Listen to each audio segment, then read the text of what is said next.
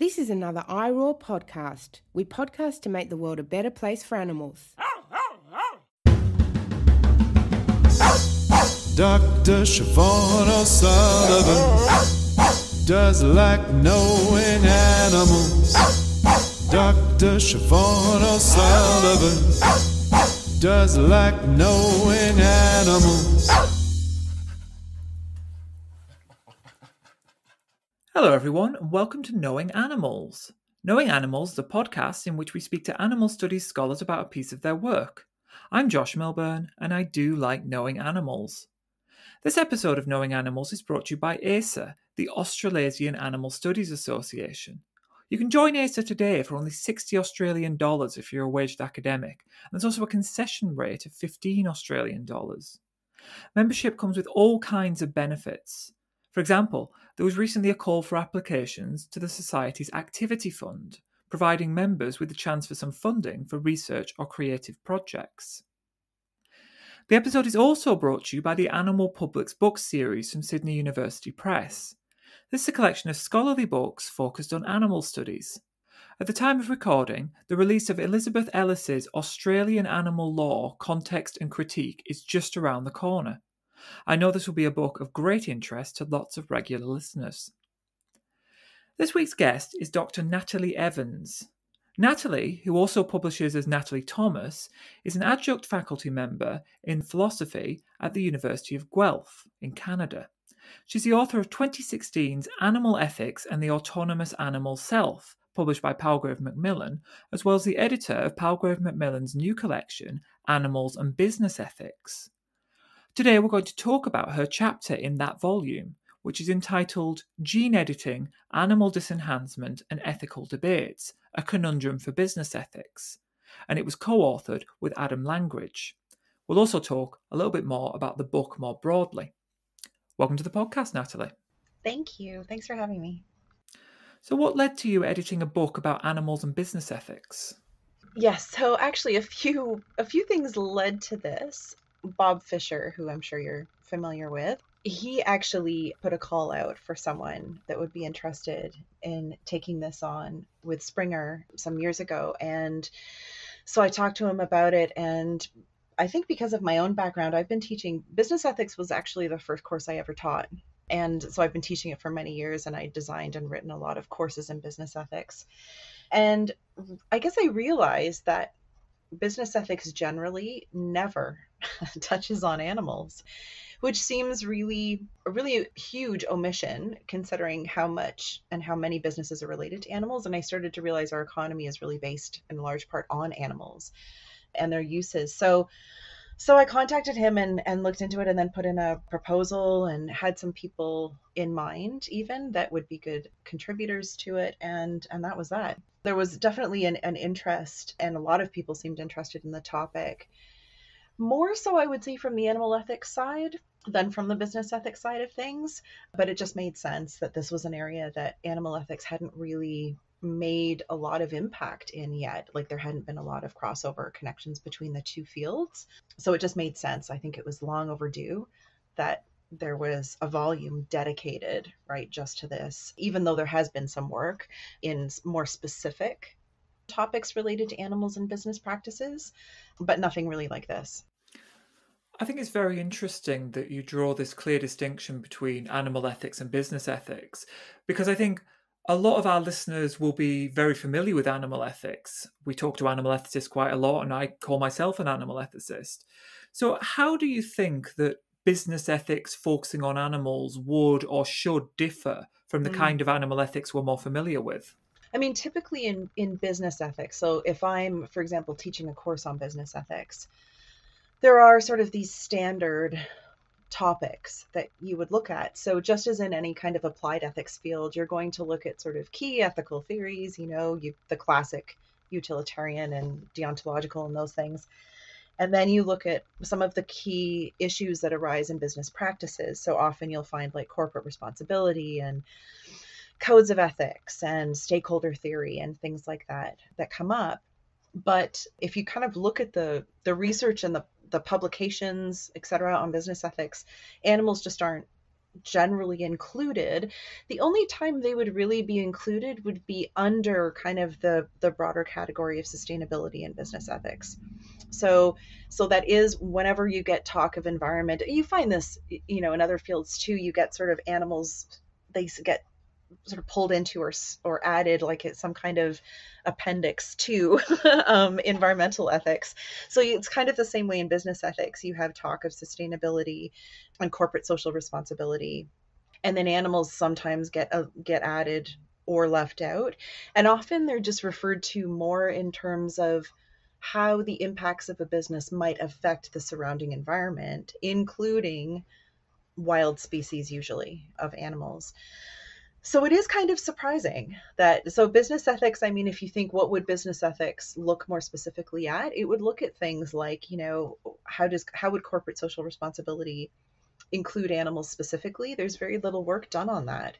Or animals and stakeholder theory, like the chapter in this book by Josh Smart is actually, if you look around, it's pretty much the first dedicated piece of work on animals as stakeholders.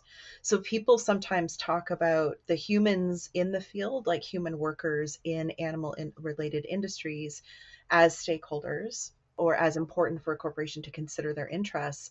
But animals just generally are not included in that at all. So when you really start looking through the business ethics, like literature, there's just, again, like it focuses on these key issues related to business practices, but animals are generally just not included. So you do tend to get people from animal ethics looking at, right, political, socioeconomic structures and political structures from that kind of perspective, but not so much jumping into the field of business ethics and having contributions that, for example, might be accepted by like a business ethics journal or something like that. So do you think the kind of topics that are explored in the chapters here, do you think they're the sort of things that would fit in a business ethics journal? Yes and no. So kind of interesting too is that even through the reviewing process for the book, most of the people that reviewed, you could actually tell the background of the reviewers. And I mean that not in a negative sense, but generally people from the business ethics side that were doing reviews were very much like, well, this isn't strong enough in the business ethics side. And the people from the animal side were like, I love this, right? And just really excited about the topics. So I do think actually that a lot of the topics maybe should be in business ethics, but I'm not sure. There's a lot of resistance so a couple of things. Business ethics can sometimes tend to be a bit more pragmatic in terms of supporting business practices. It's always the joke that business ethics is an oxymoron. You have to get that out of the way when you teach a course in business ethics. You're like, first day, yes, I know it's an oxymoron. And then you move forward. But there's just generally a lot of maybe resistance to talking about certain things within the field that are not, this is business. We got to focus on what's pragmatic to being profitable and being usable by businesses. So there is sort of this idea that certain ethical topics or issues are not in the realm of what businesses should be concerned about at all.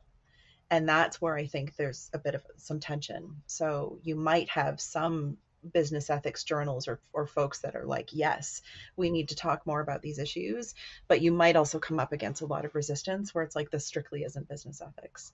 So I think that's where there might be some tension. But again, there's more work coming out in this area, but there's still very, very little. Let's take a look at your chapter. So it's a chapter about animal disenhancement. Yeah. So the idea, there was an article that came out actually many, many years ago. And it was funny. It was when I was in my PhD and my advisor said, hey, have you read this? And I can't think of the name right this second, but it was about something about blind chickens and the ethical, question of disenhancement. I remember reading it and thinking that's really interesting, but it's not likely to happen where you would take an animal, genetically modify it to disenhance, for example, its mental capacities or cognitive capacities, and then resulting in basically a lowered ability to suffer or to feel pain or something like that. So you're basically, rather than enhancing a certain quality, you're removing it or taking it away, or disenhancing, right, is the word that's used. The idea being that, of course, once we get into it, like this could be a way to reduce animal suffering and pain and increase potentially production and just efficiency and productivity. The idea is that you could create a chicken that is almost blob-like in terms of you would disenhance it to the point where it couldn't feel pain. It wouldn't even necessarily participate in like what we would maybe think of as chicken behaviors or things like that, so that you wouldn't really have to worry about welfare concerns that might restrict your ability as a producer to produce mass amounts of meat, for example, or something like that. So that's kind of originally, I think, where the sort of thought came from. Like, if we are getting better at genetically modifying animals and species, why don't we just disenhance them, right? Rather than just enhancing, like we want to create, breed chickens to grow really large breasts, right, for more meat. Why not also disenhance their mental capacities? So I think one of the reasons that this debate about disenhancement can be quite frustrating, at least to me, is that there are a lot of different things thrown under the banner of disenhancement. Mm-hmm. So there's a big distinction, to use the examples you just used, between breeding a blind chicken and breeding a chicken that can't experience pain. But on top of that, in the chapter, you introduce the idea that some supposedly non-suffering animals may experience suffering, even if they don't behave like they're experiencing it. And then you also introduce the idea that some disenhanced animals may have preferences and interests that are thwarted despite the fact they don't suffer. So given all of this, and especially given what you were just saying about business ethics being focused on the practical and the pragmatic, do you think the idea of disenhancement that could make animal farming completely suffering-free is realistic? No, that's a really good question. At the end of the day, I don't.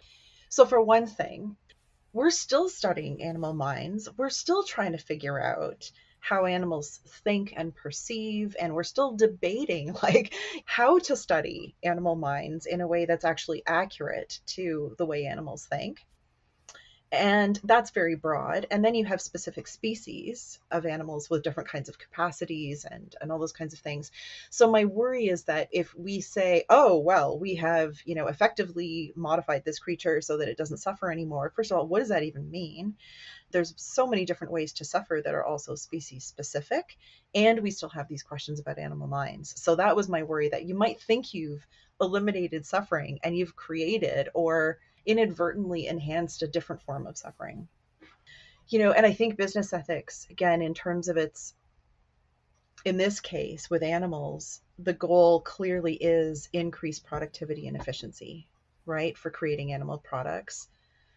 And if that's the goal, then it's very easy to dismiss what I think are quite serious philosophical and philosophy of science and philosophy of mind questions that you can't just ignore. And that's why I thought this was a really interesting issue for showing the depth of the philosophical conundrum that is inextricable from the business ethics questions. And really that was part of my purpose for the chapter too, was not just looking at this issue of genetic disenhancement of animals, but also to really try to show that like you can't necessarily just easily separate or extract the business ethics questions from the deeper philosophical ones. So that was part of what I was hoping to show.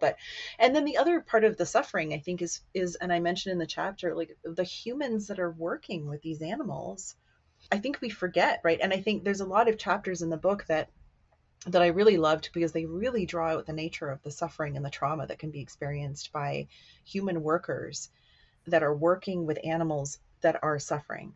So I know we see a lot of humans we see these videos come out that are horrific abuse of these animals.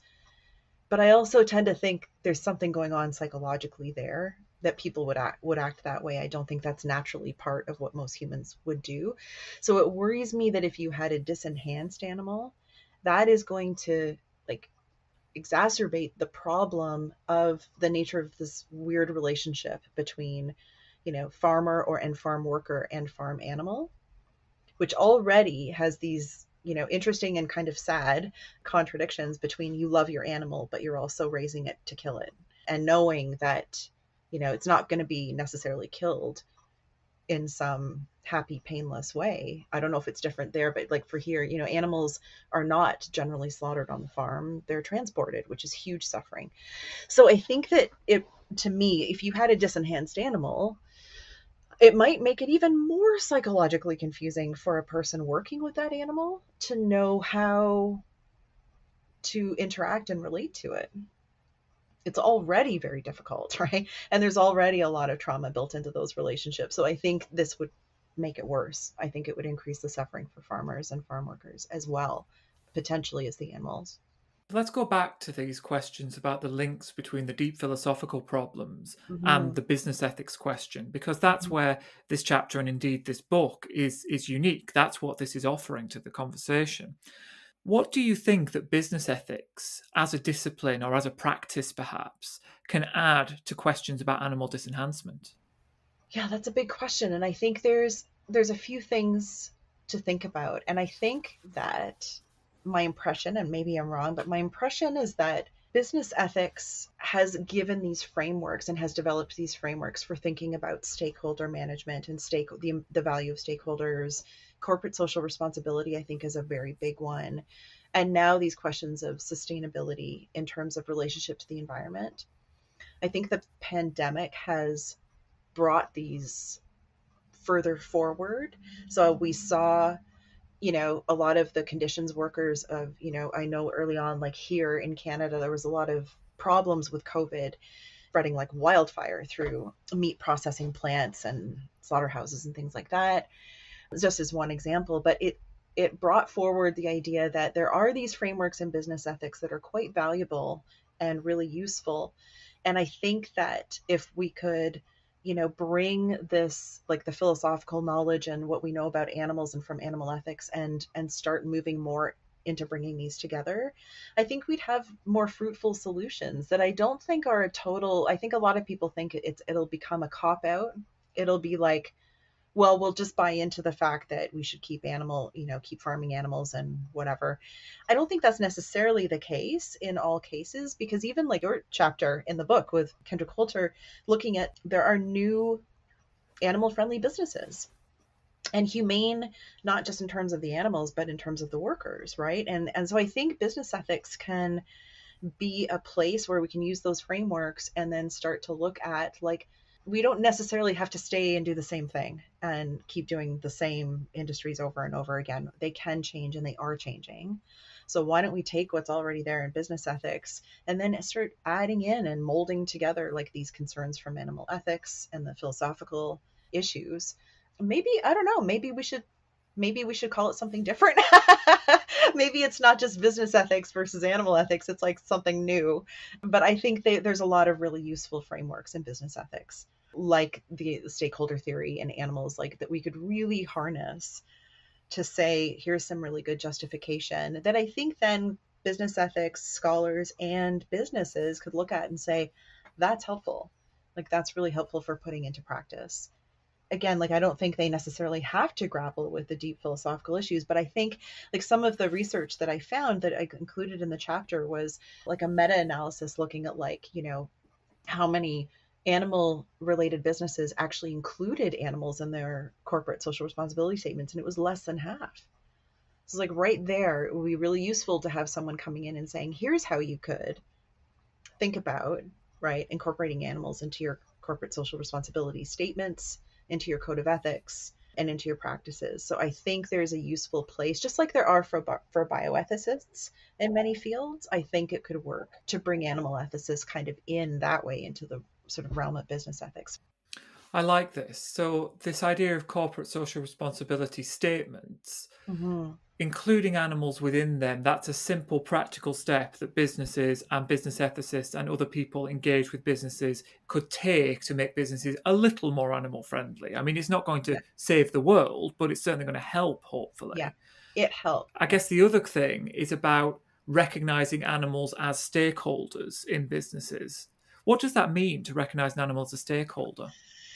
Yeah, that's a good question too. So there's different types of stakeholders, right? And you also have to, there's also different rankings. You have to be able to rank the, the relevance, the salience, and all that kind of stuff with your stakeholders. So So often, of course, what you have are almost like an expanding circle from the business, right? Of your immediate and directly impacted kind of stakeholders, like your employees and your consumers and suppliers and things like that. And then you start moving out from that, right? So nature, for example, would be outside that, or animal advocacy groups. So when you think about animals, then the question is, well, but they are directly impacted by, obviously, right, by certain companies that use them.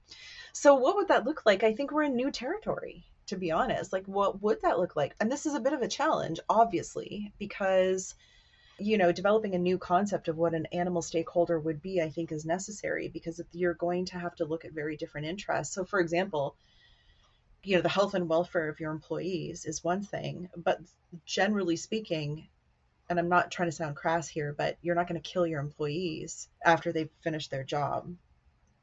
Whereas with an animal, the killing of the animal, generally speaking, is always part of that. So how do you account for that? I think thinking about an animal as a stakeholder, and like I said, the chapter in the book, looks at that. It was one of the first looks at it, but it's difficult, right, to think, because what does that mean? Well, you'd have to account for its interests, the ways in which the company impacts the animals themselves, and then the relative weight of that stakeholder in your company. And I think that's going to be a really difficult one, because it would require, whoever's interests as a stakeholder you take very seriously, it changes the way you do business. It has to, right? So that's where I think you would run perhaps into some of these challenges. Like, what does that mean? Well, it's going to have to change a lot for certain companies. For example, an intensive farm, I don't know how it could really continue in its present form if you really counted an animal as a direct stakeholder. So yeah, I think there'd have to be a lot of real thinking about that. And you have companies like that aren't as directly. So I think of something like Lush, right, where it's not actually farming these animals, it's not directly testing on them. So it's got a different relationship to animals as stakeholders. They would see stakeholders as further removed. Whereas a company that uses them as products, it's much different, right? So even the questions about like understanding the status of an animal. So one of the chapters right in the book looks at like animals as commodities. Are they commodities? That's a hugely important question, because if they're a commodity, they are not a stakeholder. You don't look at your products as stakeholders. So that is a huge issue, like a huge issue. And I think there's room for a lot more work in that area to kind of try to navigate, like, what would this look like? And it would be specific to different industries. It's striking to me then that this idea of animals as stakeholders ends up being quite radical. This couldn't be used as a kind of veneer to defend the status quo. This is going to be, no, we need to change how we relate to animals if we recognise them as stakeholders. I think so. So maybe corporate social responsibility is a first step, yeah, and then stakeholder as a second step, as something to aim towards in the future. Would that be a fair summary? Yeah, I think so. Yeah, and I think that, so for me, even in the chapter, I kind of make some recommendations. I'm like, the first step really is on companies that use animals. I mean, you can't hold a company as accountable unless they're transparent and they identify these are our values, like this goes into our code of ethics, or this is the kind of company we want to be. These are our ideals and our visions and stuff like that. And then even, of course, getting a good statement of corporate social responsibility and code of ethics will get more into the nitty gritty of like, how do we actually do this? And even further to that, companies that take that seriously will report, like they will actually provide reports, yearly reports on their corporate social responsibility. How did we do? Did we actually meet these, goals? And they are kind of doing this social accounting and reporting. So I do think it's valuable. Like, I know a lot of people are like, oh, it doesn't mean anything. Companies still do whatever they want. But at the same time, it's a place to try to hold someone accountable and say, look, you can look at this company and say they really have thought about and tried to consider their views on animals, given the impacts on animals that their practices have. So I think it's step one to kind of do that. And I think also they, another chapter talks about, corporate disclosure as well. So I think there's, some of that is touched on in the book, a company trying to to clearly and transparently come out and say, this is what we believe. So it could be against the best interests of some companies to come out and state their views on animals and their values related to animals, depending on how they're using them. So that's probably why it's very lacking. But I just think the more, as consumers as well, and that's debatable, the power we have as consumers, but I still think there's power there. And I think that as consumers, we want to see, like, consumers increasingly seem to want to know, like, where is this coming from? What's going on with this?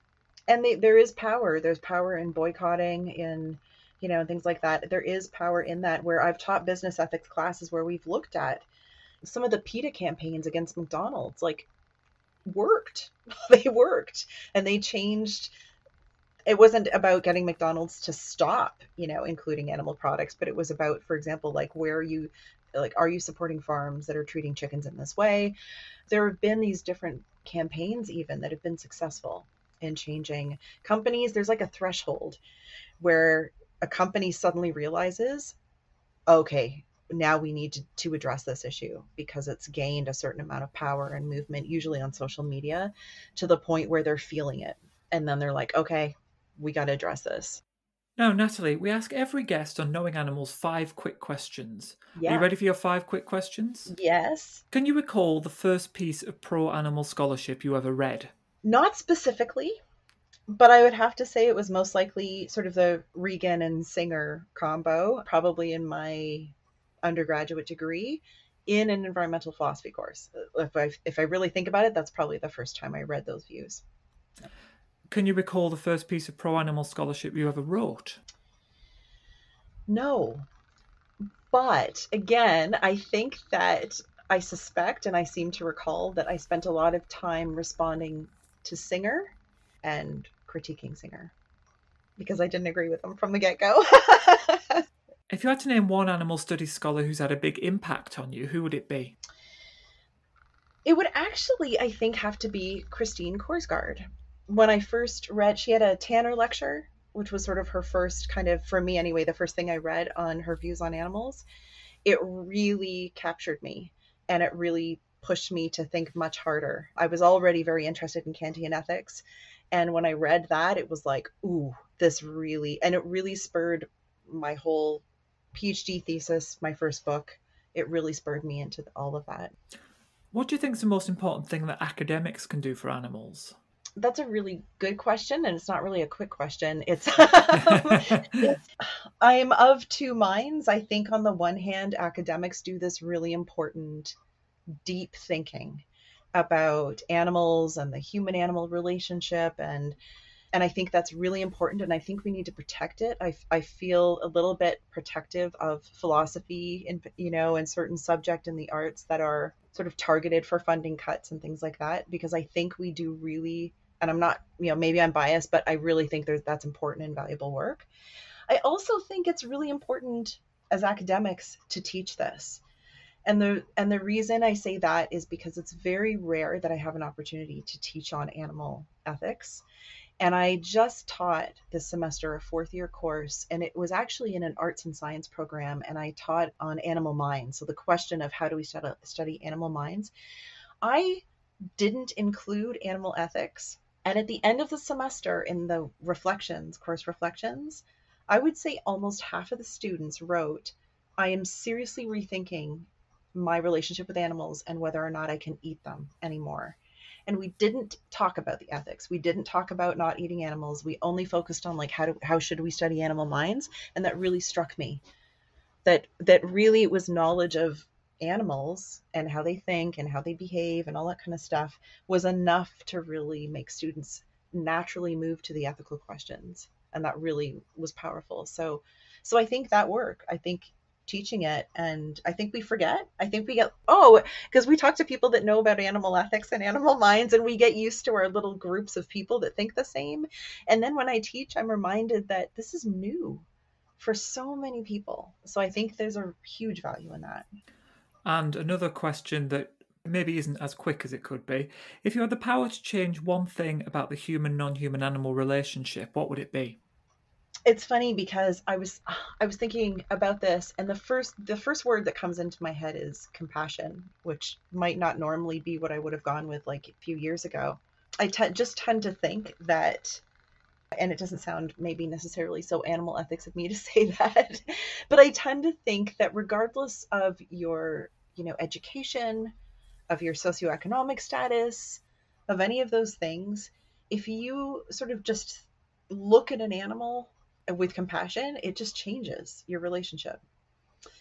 I think that we lack a lot of compassion, generally speaking. So I think that, that's my wish. That would be like my ideal, like wave a magic wand and everyone would be compassionate towards animals. I think of all the hunters, here in the area where I am. And I think like, can you look at an animal and just appreciate its beauty and where it lives? Like, why is there this desire to kill it? And so I guess that's just in my head, my hippie dream is that we would all just love, but no, just have compassion, just view animals through a lens of compassion would change the way we think about them just immediately and dramatically. What are you working on next? Yeah, I'm doing a few things right now, actually. So I am working on a chapter. There is another book coming out, and my chapter is going to be on livestock ethics, which I didn't really think I would get into that, but finding that it's its own little kind of area that's often, so it's a book of agricultural ethics, actually, and then livestock ethics kind of falls under that, which I wasn't, really familiar with. But from doing the work on this book and on this chapter, it's become much more interesting to me to see that this is an actual field of livestock ethics. So I'm working on that. Also, Mark Wilcox, right, he's published some work on sort of animal liberty, and we share a lot of these interests in animal autonomy. And so we're actually working on thinking about or critiquing a sentience view of animal ethics, and not that it's inherently wrong or bad, but that it doesn't really do a lot. So all these governments coming forward and saying, we've got the statement on animal ethics. I'm like, but it doesn't seem to do anything, right? That to say you have a view of animals as sentient. So we're kind of trying to pull together this sort of critique of the sentience view and kind of bolster a view that looks more at animal agency, animal autonomy, animal liberty, those kinds of concepts instead, to say that this is really what we should promote. So those kinds of things I'm working on. And then I also used to do work in environmental ethics, so I'm trying to kind of connect some of that as well. And how can people find out more about your work? I do have a page in the University of Guelph website. I try to keep that relatively up to date. I am actually working on a website finally, because I had one and I hated it. So I deleted it. But now I'm working on one that will actually I've got the domain. It'll be drnataliethomas.com. So I am working on that and hope to release it in the next couple of months. But yeah, University of Guelph website, the philosophy department, you can find me there too. Well, thanks so much, Natalie, for joining us for this podcast. Thank you so much for having me. I really appreciate it. And thank you, listeners, for joining us for Knowing Animals, the podcast where we talk to animal studies scholars about their work. Don't forget to follow us on Twitter at knowing_animals, or on Facebook, and you can just find us at Knowing Animals. You can also follow me on Twitter at Josh L. Milburn, or on Instagram at A Vegan Philosopher. And please do tell others all about this podcast, and please do review the podcast where you found it. We're keen to reach new listeners. I'm Josh Milburn, and I do like knowing animals. For more great iRaw podcasts, visit irawpod.com. That's IROARPOD.com.